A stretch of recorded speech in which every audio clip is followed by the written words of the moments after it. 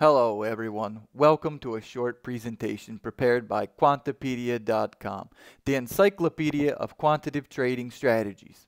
Today, we would like to show you one idea for an uncommon trading strategy, which is suitable as a hedge during times of stress on equity markets. So let's start. Nothing lasts forever, and this definitely stands true for financial markets. Economies and markets have their seasonality and cyclicality, where bull markets alternate with bear markets. Bull markets are connected with particularly good performance of stocks and profiting investors. However, on the other hand, during bear markets, investors tend to lose in the failing equity markets. Therefore, during these stressful times, it might be better for practitioners to invest in a portfolio that is negatively correlated with the equity market.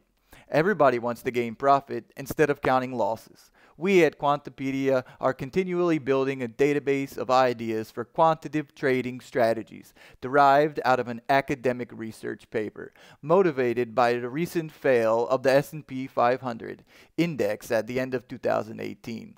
We have added a new filtering field into our screener. You can use it to find strategies that can be utilized as a hedge or diversification to equities during bear markets.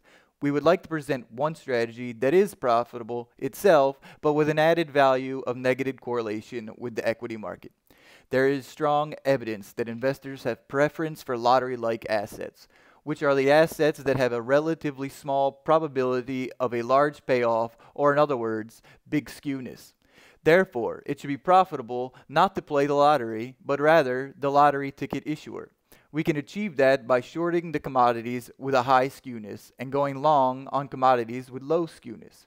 Additionally, commodities as an asset class are quite distinct from equities, and therefore they can often be used as a diversifier for equities. Clearly, this strategy is profitable. A dollar invested in 1991 would result in more than $9 by 2019, which results in a yearly performance of nearly 8.5%. Moreover, the risk of this strategy is relatively low, with a maximal drawdown of around 16%. This results in a return to a drawdown ratio of slightly more than 0.5. Therefore, if the equity market becomes bad, our strategy should be still profitable. What is more important, let's look upon the worst months of the S&P 500 index, which are the blue bars in the graph. Now, we can compare it with the performance of this strategy, which are the orange bars in the graph.